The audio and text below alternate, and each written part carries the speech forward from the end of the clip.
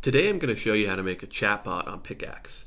And to do that, the first step is to go down to create a pickaxe and click it. Then we're going to pick chatbot, and then here we're in the chatbot builder of Pickaxe. And if you're not familiar with this left side panel is the panel to build your chatbot and program it. And then over here on the right side is just a preview of what it looks like. Over here on the left side, we're going to give it a role, describe its behavior, how we want it to function. You can add training dialogue, examples of how it speaks, and a lot of other advanced settings.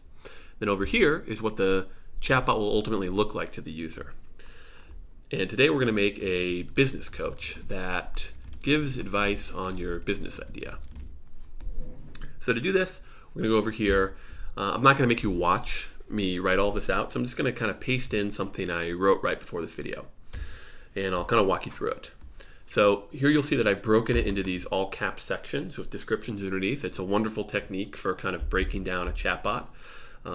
Here I said it's a legendary startup coach, and I said you are an expert in startup history, businesses, and your goal is to assist users to launch their business and help them focus on what matters.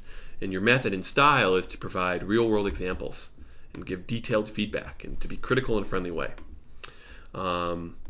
So we can go talk to it over here, but before we do, I'm going to add a quick intro message. Hey there, tell me a bit about the business you're starting. Great. So then over here, let's test it out. Let's say I am making software to detect whether text was generated by AI. I want to sell it to teachers. And let's test it out. Let's see the sort of answer we get. So over here we entered it, and it's going to give us an answer in real time.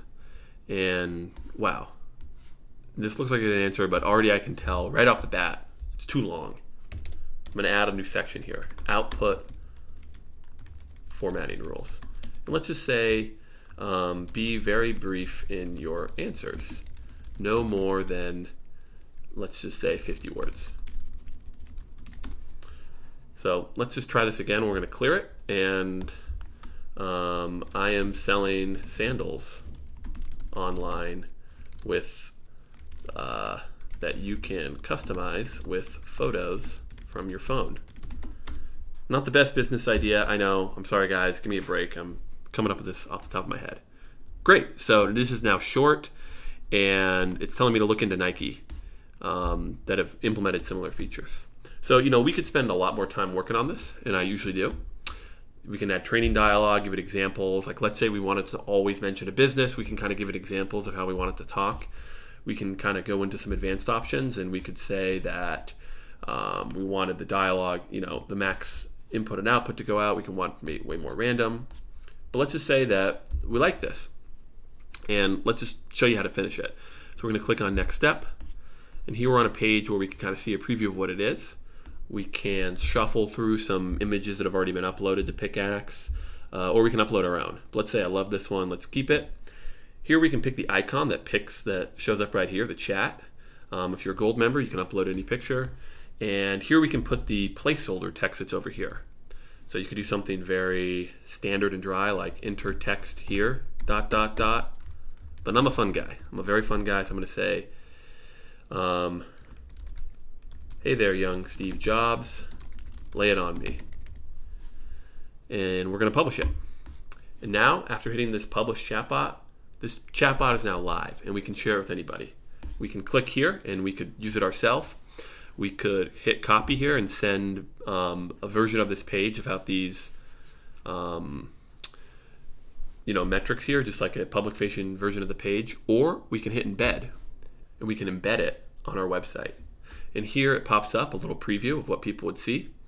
You can see mobile or desktop, and you can do all sorts of things here. We could do light mode, dark mode, we could white label it,